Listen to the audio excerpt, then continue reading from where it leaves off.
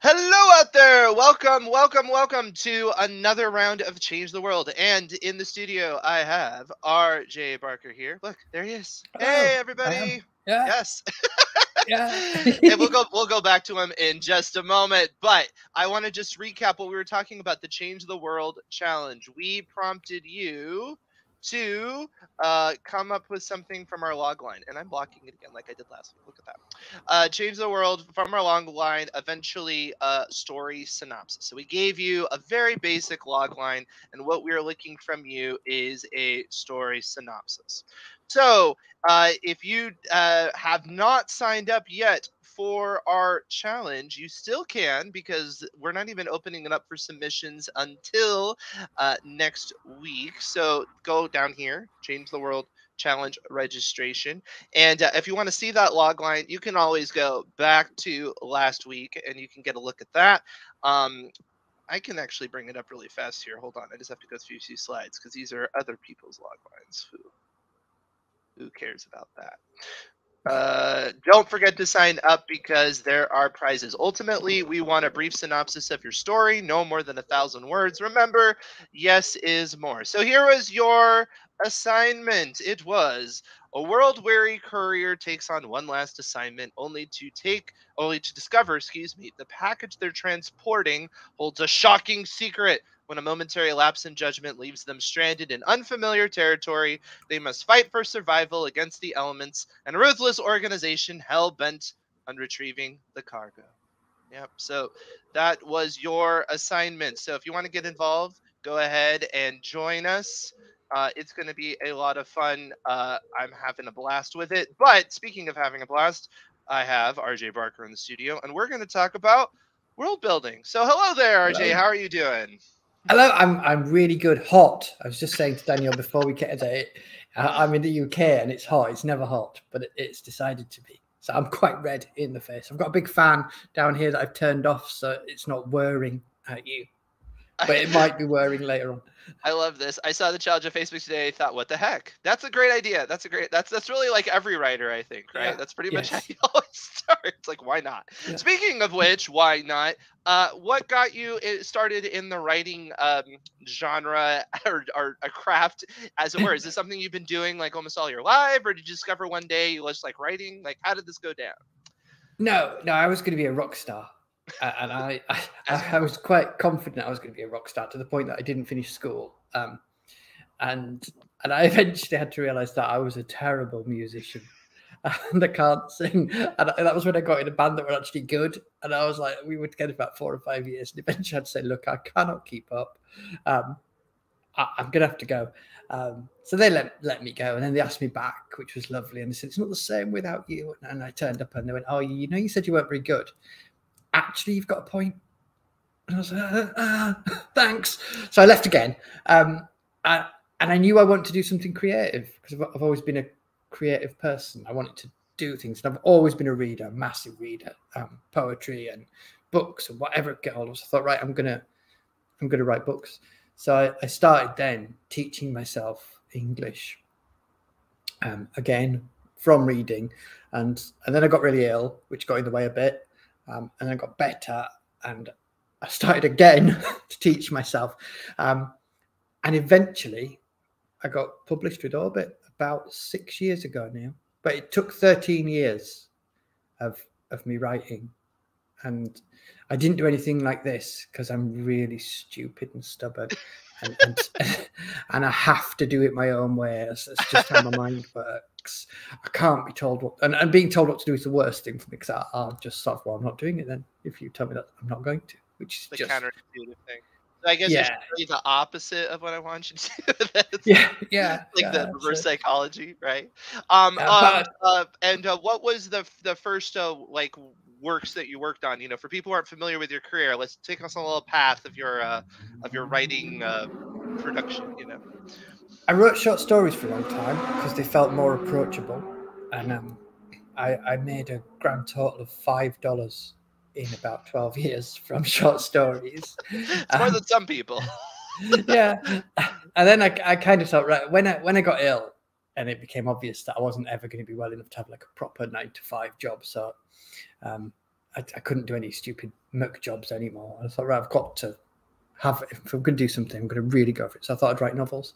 And I'm a complete tart when it comes to writing. I have no preferred genre. I've written, I think my first one was a go at a crime novel.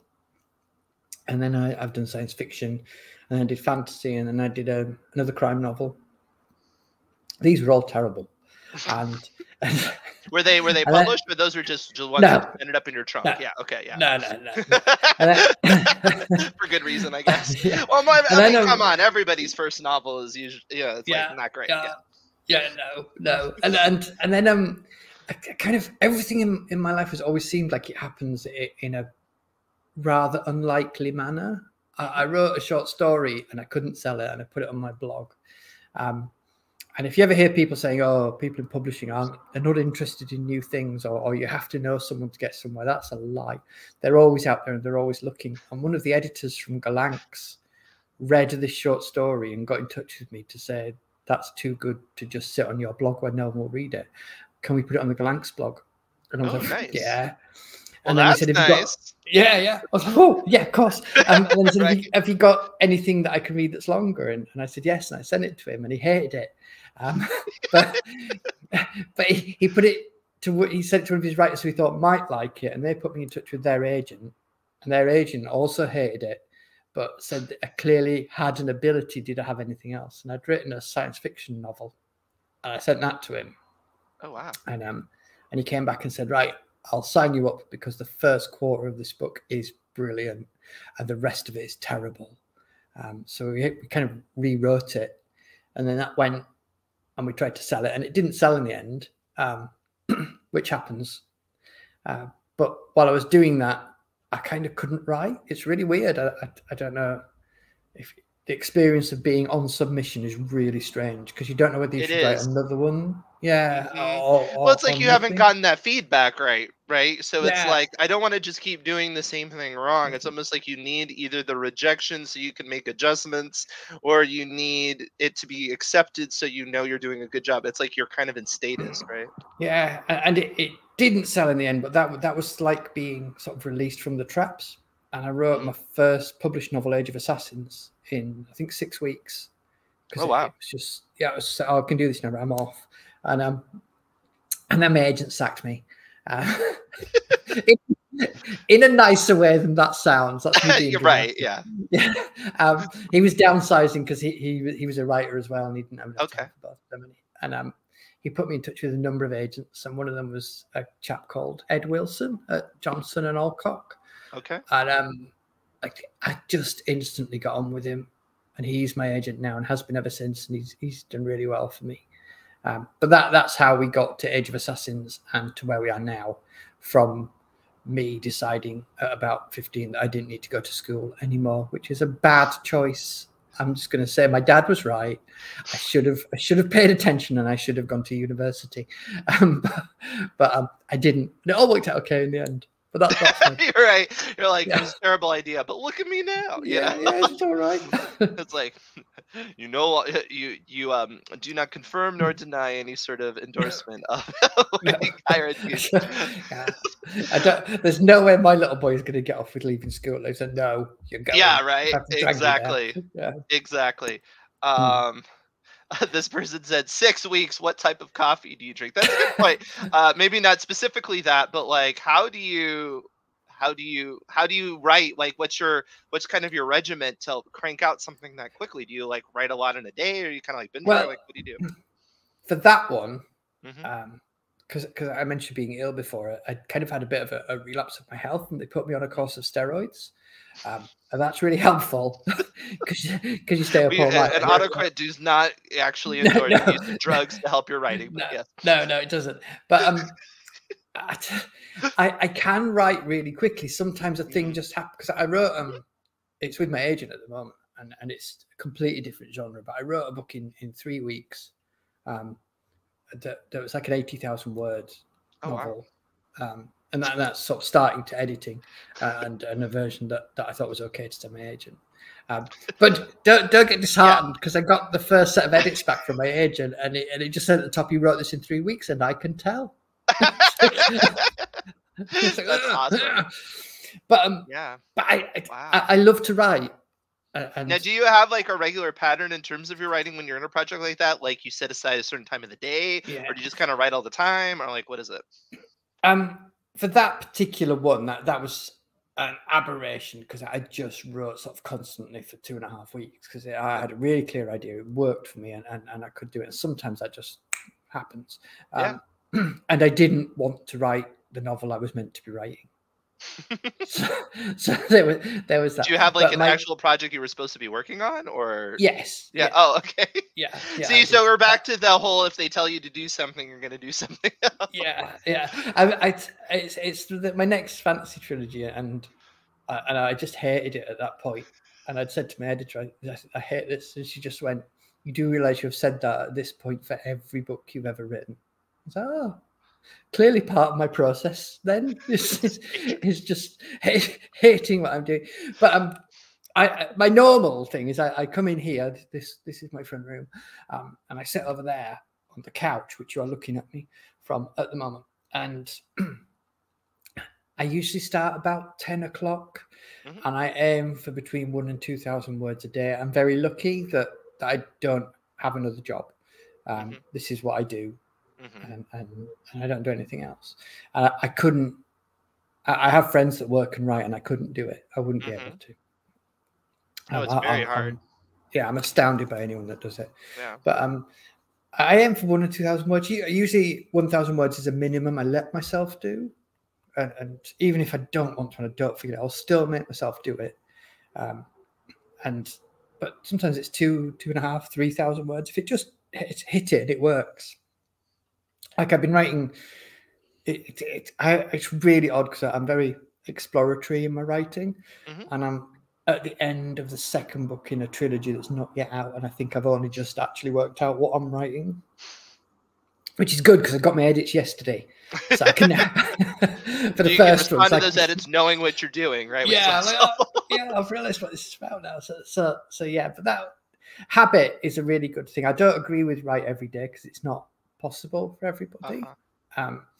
But think about it every day. You can usually find some time to think about it and try and get a habit. And 10 words is something that wasn't there before.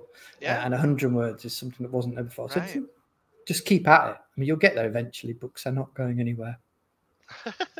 Hey, we're getting some comments. So yes, you're setting the bar pretty high here in terms of that productivity. Yes, but remember, he said this is when he's in the zone, right? I'm sure there are other times that you could point to that the productivity is not quite there, right? Most of my writer friends consider me a fast writer. I do write quite quickly, but I've been doing it professionally for 6 years, so I've nothing else to do. And I do actually write more because of COVID, and my wife started working from home, so I can't just go and play on the PlayStation 4 now because she might wander in and she'll be like, she doesn't mind me playing on the PlayStation 4, but she will be sarcastic. Go, are you working?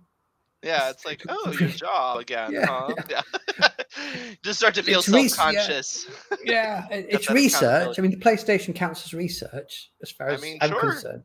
Yeah. Sure, it does. But yes, I've written a bit more than that. But I love to write. That's I would hope so. I wouldn't suggest doing this if you don't, because I think there is a degree of obsession needed to do it. Good point. Now you were talking about kind of this flexible sort of way that you develop your stories and stuff. So we have that kind of question, like what do you do to generate your ideas, and how do you know when you have one that kind of captured your imagination enough to like actually go somewhere with? Because obviously we have like a million ideas that come to our mind, but like what do you do to kind of like figure out, okay, that's good enough to proceed at that point? Sometimes it's quite vague.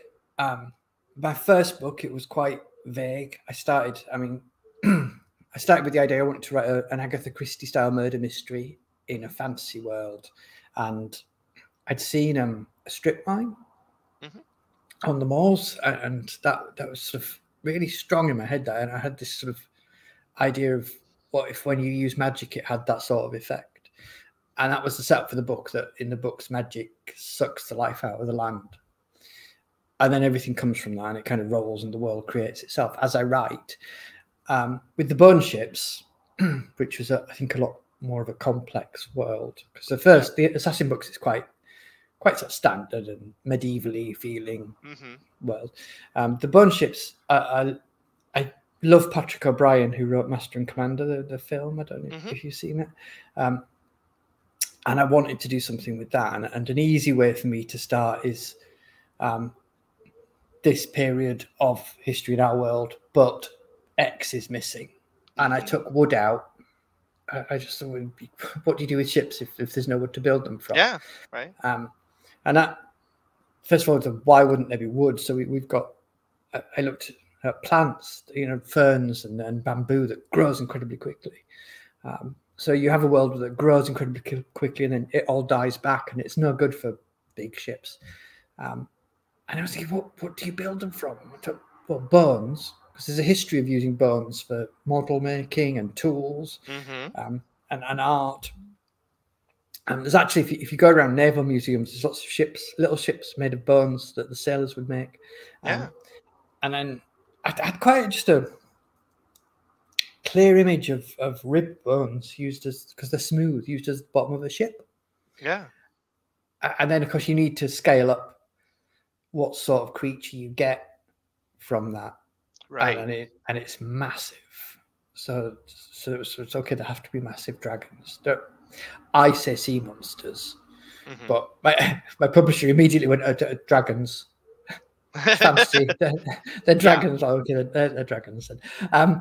So we got these massive things, and then the world's set, and then I wanted to do a matriarchy because I'm interested in power, and I thought it's an easy way to just flip it. The amount of people that are very angry that I call ships he in these books. I've had some very cross emails. Interesting. Which I find quite funny. Because again, it's the flip, right? Yeah, and also one of the reasons we call ships she is because there's this idea that the captain is married to their ship. So when you have a matriarchy, it's the opposite way around.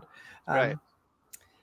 And then it's a matter of running with it and just seeing where you end up as you write. And I find as I write, things snowball, and it gets bigger and bigger and bigger. Yeah. And then this one, we're back to quite vague again. And I wanted a world with no metal. I'm trying not to say too much about it, so don't give much away. No, it's okay.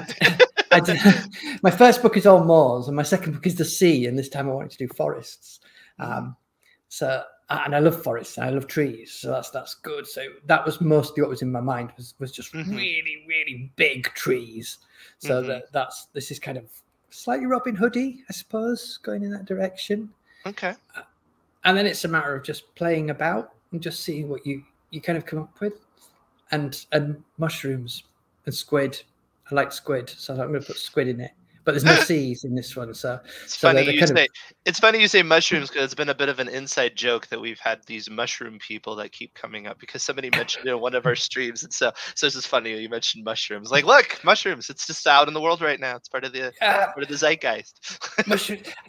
There's a really weird thing. You've just mentioned that with ideas, and I really believe that I like to think of it as they're just floating around, and you have to grab them at the right time. But it's probably more that there's like a confluence of things. Because I watched Prey, the new Predator movie, yesterday. And it is fantastic. I loved it. But ages ago, I thought, right, what two films would I want to have a go at? And they were Predator and Highlander. And Prey is so close to what I wrote. It's really weird. And I'm not suggesting when that happens. Yeah, I'm not suggesting they came and stole it from me.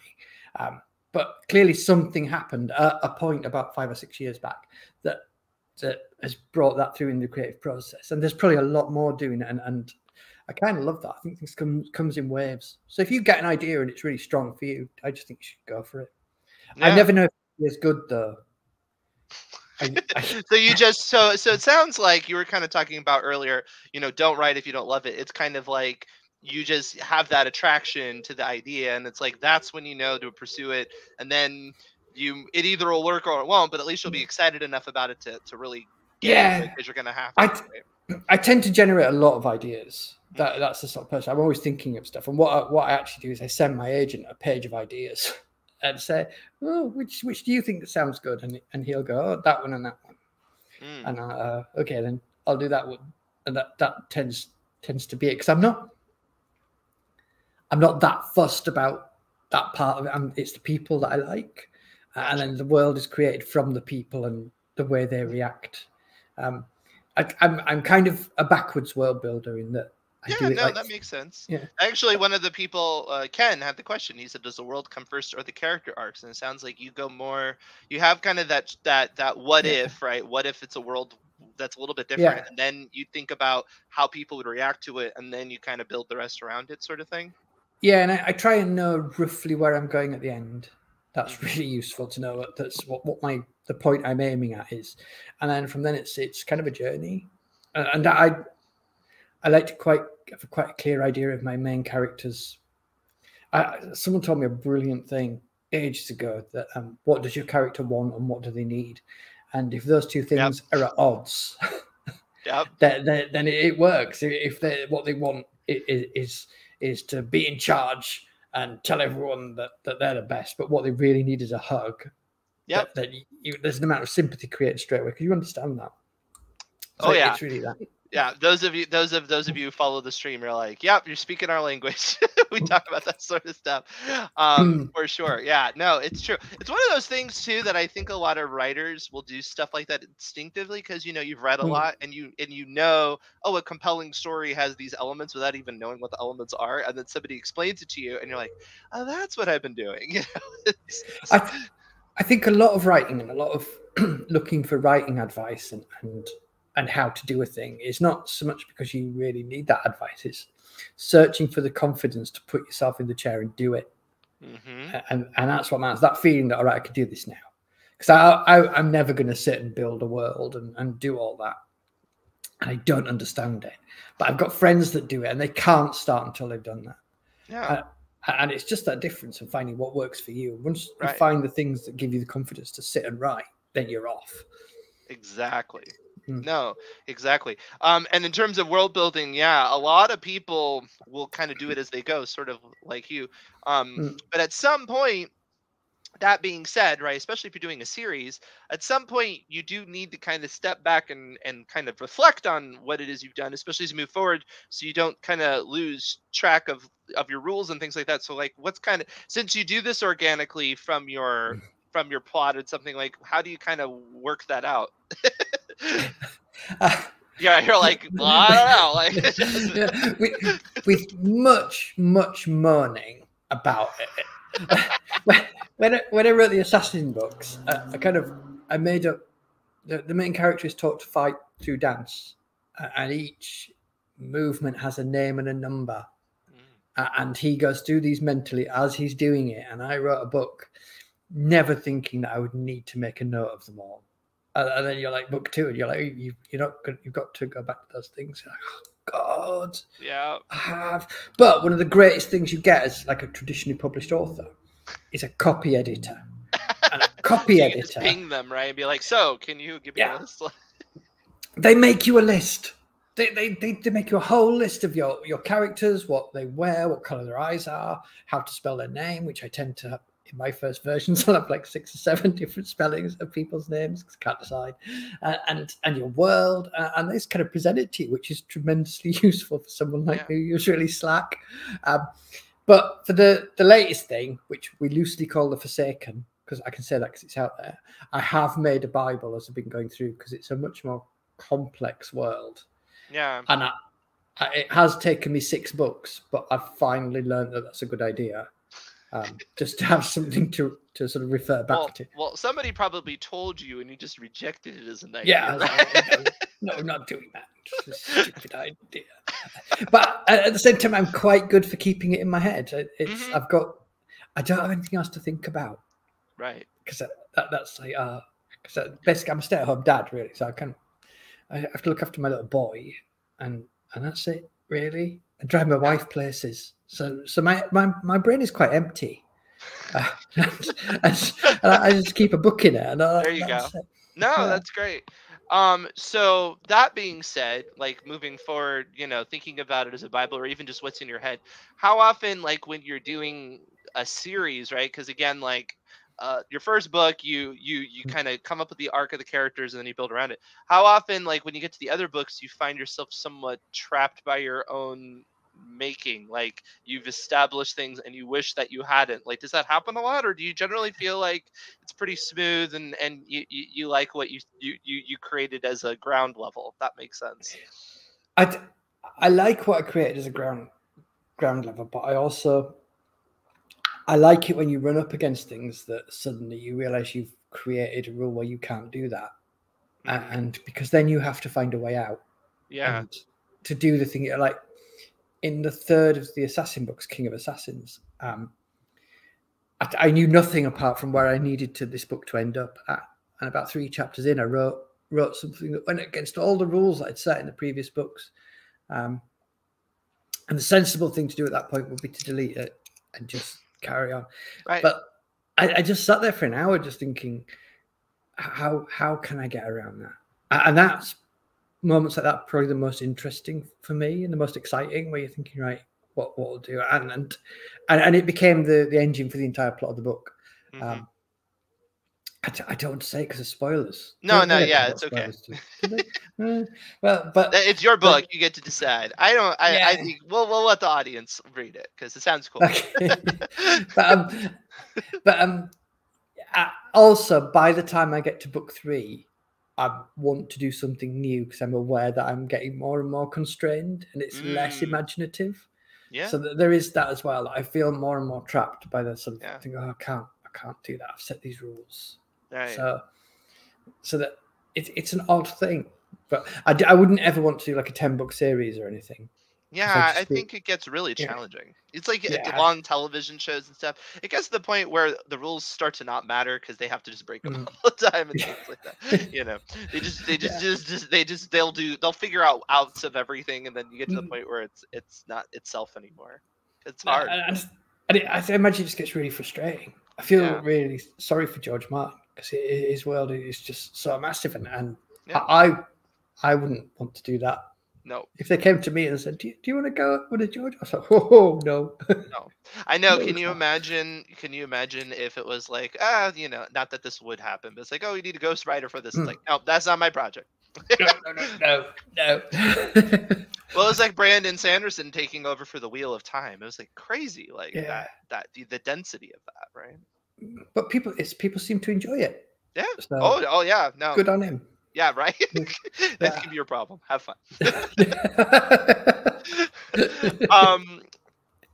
What was I saying? Oh, we were talking about being trapped. Oh, one thing that I sometimes I kind of suggest to people when they're world building is a good question to ask yourself is that kind of like what breaks the world? Like how do you game the world? Because often it's kind of like you said, that's what's interesting, right? That's like what's interesting in life, right? It's the person that does thing the way it's not supposed to be. And that can tell you a lot. So do you ever like not just organically from the plot, but do you ever just like take a step back and look at what you built and then like, okay, like what's a way that you could break this just kind of for the fun of it and then you write to that, or is it always just organically from the story? It's entirely organic for me, and I call it rather pretentiously method writing. That makes sense. When I'm writing, I'm in the head of the character and I'm seeing, because I don't necessarily think that the creation of a realistic world matters as much about what the world you create is as the way the people within it react to it. Sure. Because your world can have anything as long as the people react to it in a realistic way. Then it doesn't really matter. So it's more about that for me, and more about how they're doing it. And if something comes up that breaks it, then it's just because it might be my subconscious mind getting bored. So let's give you a bit of a challenge here. Right. Yeah. It's back to that whole like doing things the opposite, right? So even that to yourself, maybe it's like, well, I've set these rules for myself, but I don't want to follow these rules anymore. But I also quite like. I'm aware of there's something in the back of my head pushing me because I'm right at the end of book 2 now. And if you, for reading book 1, can work out where you're going to be at the end of book 2, I will buy you and orange juice, maybe even 2. Because it quite Wow. surprised me, and I knew where I was going with it, but it's still, I was like, oh yeah, I wouldn't have seen that for the first book, but it's good. It's what I enjoy about it. It's like, oh yeah. Well, I think that's why a lot of authors work that way, Mm. because it is common. Like, you know, you've spoken to, and I know people. I'm a little bit more like this when I do writing. Is I don't like to go where I'm quite vague. I really like to have a plan and think things through and everything. And a lot of other people are more, George R. Martin calls them the gardener type, where it just kind of happens and then they prune, right? I think one of the reasons why people like that is because they can be just as surprised as the readers, right? Because they're writing and they're like, oh, look at this, isn't this fun? You know, and that's not something I've experienced as much, because like I'll do that when I'm outlining, but I don't have that same kind of thing. I mean, occasionally I'll come up with a better idea than when I'm outlining, but I can see with the appeal, because that's fun. Yeah. It's almost like you're the first reader, right? All it is really is that my first draft is a much more detailed outline, and then I will go back and make it good, because I don't really refer back to my notes or anything when I write the first draft. I just write what I want to write. And then I have to go back and make it work the second time too. And if you could read one of my first drafts, you would just think, how did he ever get published? How did that ever happen? People don't have names. It just, nearly everyone in it is called Thingy. It's just, I can't. Well, that speaks to some of your speed, right? And this is something we tell our writers. You know, your first draft day can be horrific. It's fine. Like, you're getting you're spitting it out. You're getting your ideas on the paper, and so like the fact that you're willing to give yourself, you know, that freedom to be like, it's okay, it's Thingy, it's person, whatever. You know, that's probably really helpful to you, I would think. I mean, the most useful thing I tell myself every day is what I'm going to write is going to be rubbish. Yeah. Because then I've set a really low bar. And like, oh, look at that, it wasn't so bad. Yeah, and if I write one good sentence, I'm like, yeah, I'm a king. I won. I've done the best thing. So that's quite nice. But yeah, no, it's true. It's really true. I think, to your point, so many people have seen the 3rd, 4th, 5th, 6th, 20th, whatever rendition of a thing, and they don't know where that person started, right? And so they can only look at where they're starting from and see it seems impossible. Yeah. It's just, look at this beautiful honed prose, and then in the first version it's like, the man did a thing. There was a fight. Okay. There's a fight, right? Yeah. Somebody died. It was sad. Yeah. That's so true. I haven't done it where I'm just, because action sequences are really hard to write. Because they feel like they're quick and they're fast, but actually you're sat there thinking, oh my God, where is that person in this room compared to that person? Can they see that? Oh God. And when I'm writing a first draft, I'll just quite often write exciting action sequence and skip it, and then come back and fill that. Yeah, this is a good point. When you're writing, you know, what are the sort of things that you tag as thingies and are willing to breeze through just to get the creation done? Like, in other words, like, what level of world building, like, as you go, do you force yourself to take a step back and be like, okay, I've got to really think this through, versus just, I'll figure it out, I'm just going to keep going? Like, how do you find that balance, right? Because some things you probably have to kind of sit down and figure out that moment, and then some things it's like, it'll just make sense eventually, you know?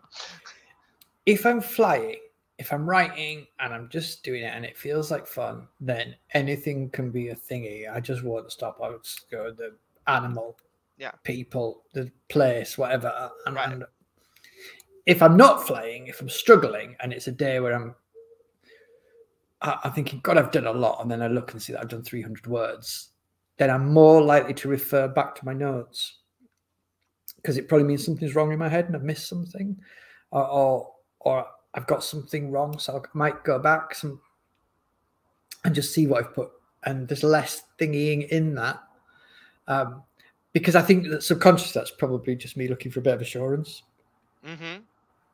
And it's nice to have that, which I've never had before for other books. It's nice to go back, oh, look, I can do that. But if I'm flying, literally nothing matters apart from getting on there, because it can all, writing is time travel. You can always go back and fix it.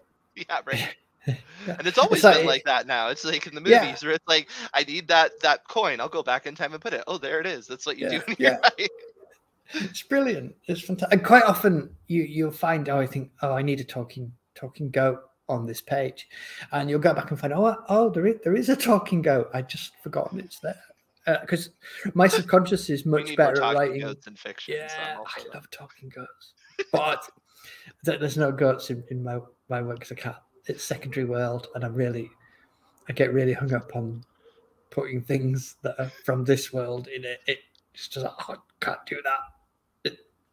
I don't know why it bothers me, but it does. It bothers you to have things too similar? Is that what you're getting at? Yeah, I find it, for my own, I can read other stuff and it doesn't bother me at all. But in my stuff, like I couldn't put coffee because I know the history of coffee and it came from a long way. How did it get to this place? And that's what immediately starts in my head. And so I just don't do it because I know it will slow me down and stop me. I'll start thinking about it. And I don't have horses because horses are our world, horse-like things that do the job of horses. So it's really, and it's odd. There's a level for everybody on what you get hung up on. Yeah. No, it's true. Because some people like, we call them low. Well, it's called like low fantasy. It sounds kind of derogatory, but the idea is like it's very similar to our world, but there's like a little twist, right? There's just a little bit of different. And then there's the more like high fantasy, which is more like what you do, which is literally like anything goes. Like you may not have whatever air, like who knows, right? Like so. I'm writing that down. A world with no air. You like the world with no something, right? Yeah, so I do. It's really, feel free really to use easy it. Doing it. Yeah, no. It floats its way out there. It was Wednesday and everyone was dead again. Right. I love one of our the outdrafting. That's what people are talking about, because it's like an outline and drafting at the same time. And actually, we have a question about that. It's like the difference. It sounds like outlining, not drafting. The difference. My question is, from that, what does it look like when you like finish a first draft? Is it quite lean? Because it's like a lot of writers will start with like way more than they need and they have to trim back. It sounds like almost like you start with much less than you need and you have to expand. But maybe I'm wrong. My drafts usually grow. Yeah. On edit, they usually get bigger. Yeah. But they're definitely not an outline. Okay. Because they're too detailed to be right. So like numbers wise, do you have like kind of a guesstimate of like what do you think percentage wise it is, like the first draft versus the way it ends up? I think the bone ships, one of them was 140 when I finished and 160 published. Okay. So it's not that big of a difference. I would have thought a lot more than that based on what you were saying. So it's quite detailed. Yeah. Despite what I say about giving myself permission to write rubbish, what I end up with, and I don't know why. Well, I do know why. I shouldn't say that. I always frightened of coming off as boastful, and it's not boastful. What you read is always very close to what I wrote. There are not massive changes. There's actually more in the next book than I've done in any other ones, because my editor said, she questioned, I wrote it in first person and said, "Are you sure that's the right thing you've done?" And I was like, "Yes, of course I am. I wrote it. It's meant to be in first person." And then I woke up the next morning and thought, no, you're right. Because she's brilliant as my editor. It should be in third person. So I changed the whole book. That's rough. It's a 180,000 word book. It's massive. Switching from first to third is that's awful. Yeah, but she was right. She was right in doing it. It made sense and it fleshed the world out, and I saw why she'd done it. But the actual plot, not really changed. And the Bone Ships books were really quite similar. And the reason I can do that is not because I'm incredibly talented. It's because I'm incredibly lazy, and I have taught myself to do that, and that is why it took me 13 years to publish a book, because I write quite closely, and I hate the idea of having to do more work. But that is all subconscious. I never think about that when I'm writing it. And at some point, it's going to trip me up. At some point, I'm going to write something that's rubbish, and I'm going to have to do a lot of work to put it right. And awesome. It's coming. I know it is. It will happen. Right. But I've been lucky so far that it's all been quite close to what I've finally written. But giving yourself permission to be rubbish at the start is really freeing. It is. And I think a lot of the struggle in writing is having an expectation of what you're going to do, right? Rather than just letting yourself free and go, because it's all up here. It's in your subconscious. It's that you know how to do it. You just got to get it out there onto the page. Yeah, of course. How do you find your main character's voice? So you said a big thing that draws you is that person, right? And I guess the reaction to the world, that kind of what if scenario you set up is kind of how you build it, right? So how do you get to the point where you really feel like you've kind of mastered them as a personality? Magic. It's like one of those things you just do, right? It's like, how do you answer that question, right? Yeah, it just drops into your head. I mean, Girton in the Assassin books, he's probably quite close to my voice as a younger person.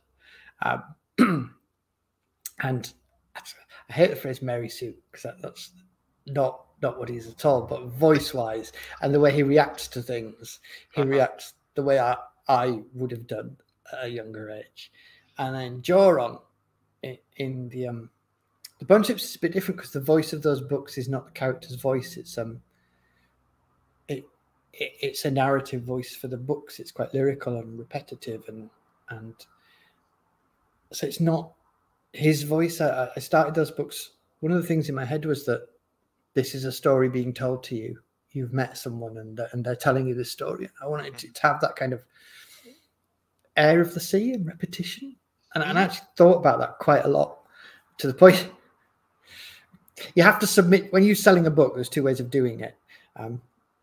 You can either write the book and give it to your editor as a written book and say, do you want to buy my book that I've spent ages, which is usually your first one starts like that.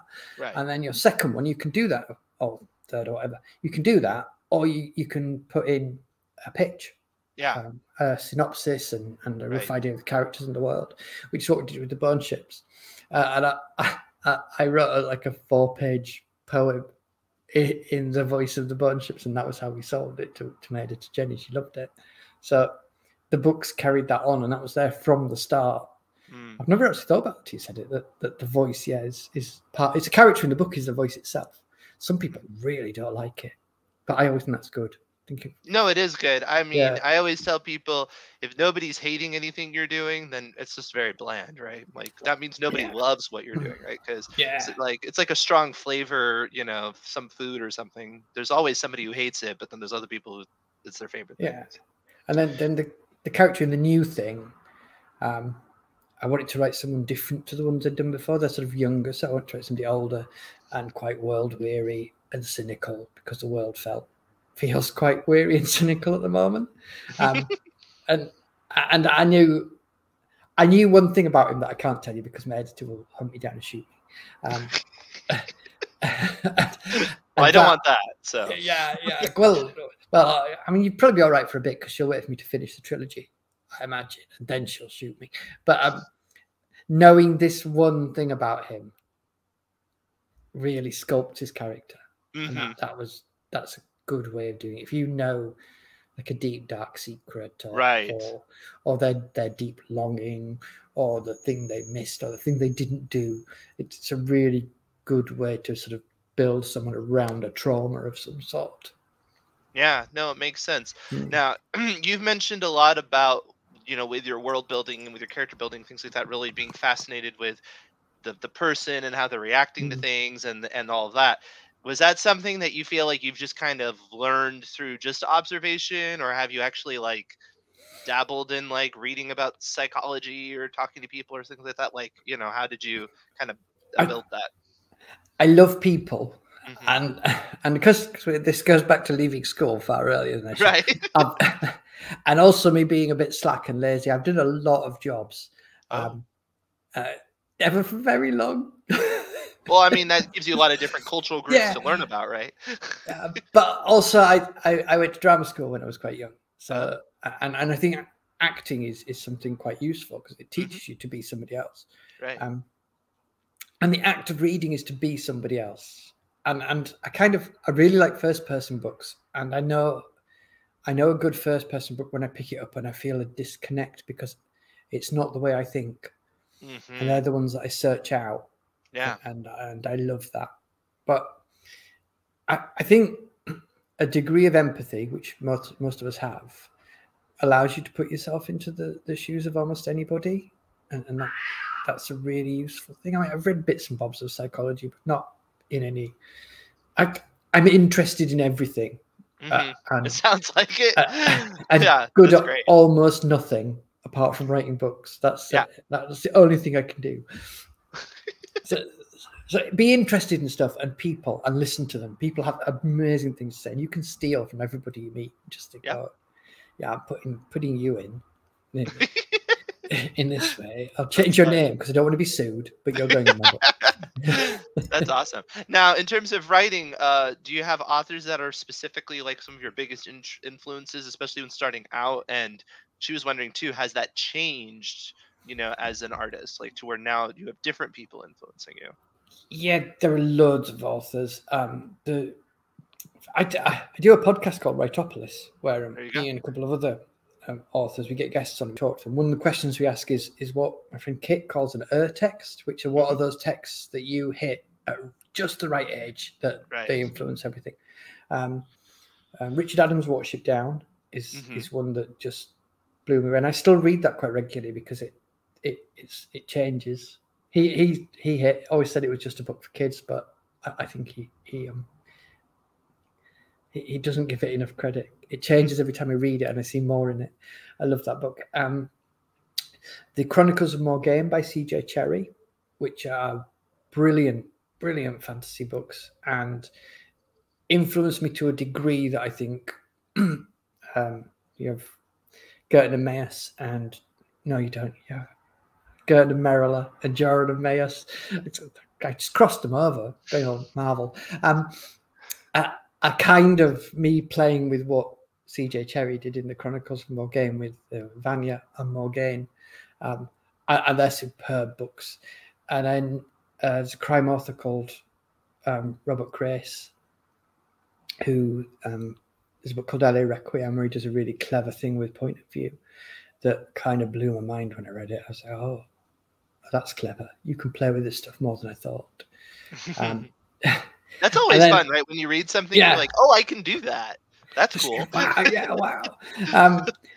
And those books are always there, and they will always be with me. And then later, I'm influenced by games, and I'm influenced by television, and because it's all stories, all of it, and anything that's a story in it. James Lee Burke, the crime writer, writes the most beautiful prose of any. It's astounding, and his books they're kind of like a gathering storm, and this pressure building, and I love that, and I kind of aspire to be that good one day. And who else? There's loads of them. It's constant. You're influenced by everything you read. Yeah, right. No, I don't read a lot of fantasy. Speaking of that being like do you ever like kind of control your diet when you're in the middle of a project because you don't want to be influenced by something? Like, because I know some artists do that. They'll like deliberately not read or expose themselves to certain things while they're in a certain zone because they're worried about the influence. Is that something you ever concern yourself with? I don't really read much fantasy at all anymore because I'm not worried about somebody else's voices intruding, because my authorial voice is very strong, mostly because I don't know how to write any other way. There's nothing clever about it or planned. Right. It's just the only thing I can do. But I do worry about stealing ideas, which I shouldn't, because we all do it and constantly. And that's how you write. You fold in stuff that you've come across. Yeah. But I tend to read out of genre more. I read a lot of crime, a big crime reader, and a lot of science fiction. And I've just finished Artifact Space by Miles Cameron. It's a stunning science fiction book. Hugely jealous of it. I wish I'd written it. It's always hard, right, when you're an artist, because on the one hand, you're so impressed when people do a great job in a way that other people can't be, because you know what it takes to do it. And then the other hand, it's like you hate it. Like, so it's like you can't really enjoy it anymore. Yeah. So I'm really good friends with Adrian Tchaikovsky, and his books are just so good. that I do. We go for dinner and I just sit there going, I just hate you so much, Adrian. I can barely get this food down for joking on my hatred of how good you are. It's offensive. Can you please write something terrible? Just for me. Just one terrible book. That's all I want. That's awesome. And he won't. It's just very just rude. All right. We have some more like business related questions. So like, Do it. what was specifically your strategy of getting published? How did you make that work? Did you just submit a lot? Like, was there anything else besides that? No strategy whatsoever. Yeah. I've never had a strategy in my entire life. It's just not how I work. So strategy is no strategy. Yeah, I blundered into it through that editor at Galunks picking up a short story. Yeah. But if that hadn't happened, I would probably still be looking for an agent. I think I submitted 3 or 4 times to different agents. Okay. With years between each submission, just because. Oh. So you didn't submit very much. No. Yeah. No, but my life has been a succession of weird coincidences, which is why I say don't do it the way I do it. That's usually what everybody says, though. They're like, I know how I got into publishing, but you can never do it that way. So because there isn't a way, there's always no. But I can definitely see the advantage of going to conventions and getting to know agents, because it can't hurt you. It will not give you. Being friends with an agent won't make them more likely to take your book on. Right. But it might make them pick you out the pile earlier to have a look at it. Yeah. Which is really useful. But there is anything to give a little bit of advantage. Yeah. And there's an enormous amount of luck involved. People don't want to admit that. But there really is. And sure. And you can't control that. But I was told a very good thing that the longer you do it and the better you get, the smaller the pool of people of that ability gets, and the more likely it is that you'll be lucky. Yeah, right. But it's about not quitting, really. Yeah. And I'm stubborn. I'm easy going, but I'm really stubborn. There you go. And I just won't give up. Now, more kind of business wise, what are some things you've done to build your readership? You mentioned your blog. What kind of things do you do?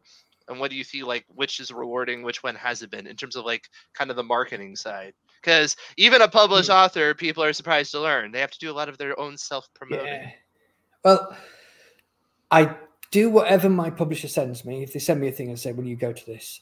And then I do it. I'm on Twitter all the time. I like it. I was on Twitter before I was an author. And it works for me because I can just be like flippant and short. Yeah.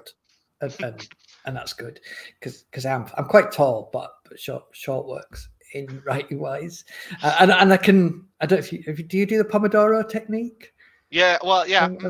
Yeah. I like lots of distractions when I'm writing. It works for me. I usually have television on, which appalls half my writer friends. I'll sit and watch Mark, because I don't really care about Marvel stuff, so I'll put it on the television so I can be aware of it. But I'm writing at the same time. Yeah, so it doesn't take your full attention. Right? Yeah, but Twitter's perfect for that because you can just drop it in and out. As soon as I got published, I started going to conventions, and if there is a panel that wants me to sit on it, I'll sit on it and do it, and I'll go to bookshops. I've never thought of any of this as marketing. There's been no sort of strategy. I like talking to people, and that's a huge advantage. Yeah, I find stuff like this fun. I'm a really good reader. If you see me read from my book, you'll remember it. I'm good at that, and that's probably a skill worth having because if you go very and do clever, a reading, actually, to be able to present your own work, right? You don't think about that. Yeah, I mean, I couldn't do an audiobook because I'm not an actor, and that's a different skill. But like a 2,000 word snippet, I can hold an audience, and it's very easy not to hold an audience. If you take your book and you sit like this, and then you read from your book in a kind of monotone voice, and there's things there, then it sounds like you're not excited by what you're doing. Right. And why should the people who are listening to you be excited? Right. But and there are a couple of easy things you can do stand up if you're going to read, because it straightens out your diaphragm, it makes you louder. So I think that's worth doing, getting confident. And even if you need to just practice one passage again and again and again till you're really confident with that, it'll really help you. If you can just be looking at your audience. But I don't think there is any particular way. Just be nice to people. Don't be hateful to people. And don't lie about who you are. That's a real, like, this is silly hair and t-shirts with Satan on. That's me. No, it's true, right? Yeah. And I'm not sort of making it up. I was this before I was a writer. Right. I'll be this when, well, hopefully I'll still be a writer when I'm like 80. But this is who I am. And I think people can smell a liar. Just lean into what you are. Yeah. And people will like you for it. I mean, as long as you're not a murderer or a Nazi. Don't. If you're both of those things, then possibly just stay in. All right. So do you have friends that ask you to read your stuff now that you are published? Like other people try to, like, I don't know, use you as a bit of as a resource in a way that's kind of awkward or anything like that? Does that ever happen? No, I have one friend I read things for occasionally, who is Kit Power, who is one of the other hosts of the podcast I do. And he's the only person I do it because he knows me. Yeah, right. And I'm a monster. You don't want me to look through your thing because I don't know if people know what a skill being an editor is. Yeah. Because to be an editor, you have to take something and you have to make it more that person. So my editor takes my stuff and she makes it more me. She has to think like me and realize what I'm getting at. And so you're not being clear about what you're making here. I'm not an editor. If you give me your story to read, I'll get to the 5th paragraph where you mention a dog. And you'll carry on. I'll think, well, if it was me, I'd have written this story about the dog. And that is all I would talk for. The rest of it, I'm not helpful. I'm destructive. No, it's true. Like, that's just why we tell people this too, because I work more on the edit. I actually work more as an editor than a writer. And I tell a lot of people, I'm like, you will think that other writers are great people to have in your writing group and get feedback from. But often it's the worst, because what they'll do is they'll literally just tell you how they would write it. And that's not going to benefit you at all.